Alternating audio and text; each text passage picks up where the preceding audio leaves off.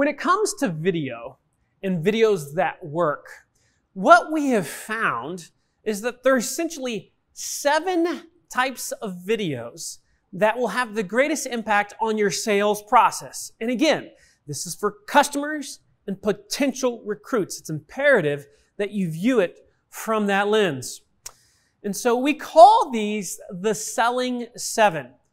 Now you might say, where did all this come from, Marcus? Did you just make this up? Well, I happen to own an agency where we work with companies around the world. One of the things that we do is we help them create a culture of video in-house. And over this time, we have seen definitively patterns of videos that generate incredible results versus videos that just get left into the digital wilderness, never to be seen again. So you might say, what is the difference? What are the ones that really stick? What are the ones that catch fire? Well, that's what we're going to look at. And again, that is called the selling 7.